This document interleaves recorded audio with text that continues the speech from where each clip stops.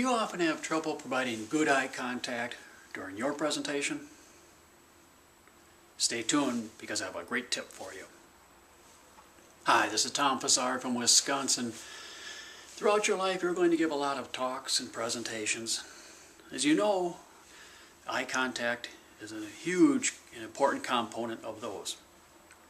People often wonder though, well, how do I provide good contact? What does it mean?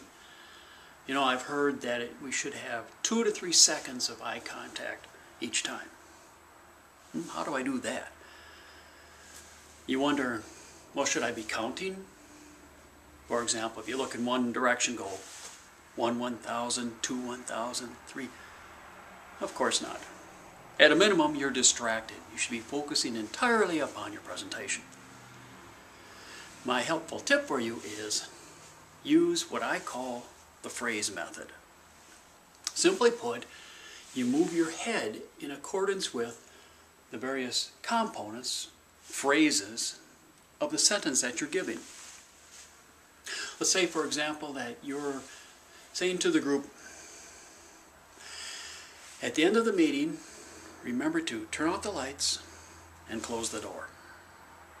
Now you notice that sentence has 3 clauses or phrases in it, and you naturally put a break throughout that. With this phrase method of eye contact, your head moves accordingly, like this. At the end of the meeting, remember to turn out the lights and close the door. You see how effortless and natural that was? You literally didn't need to think about it. Your head just moves with your copy. Try that next time you have to give a presentation. I think you'll enjoy your results, and so will your audience. This is Tom from Wisconsin saying good luck on your next presentation.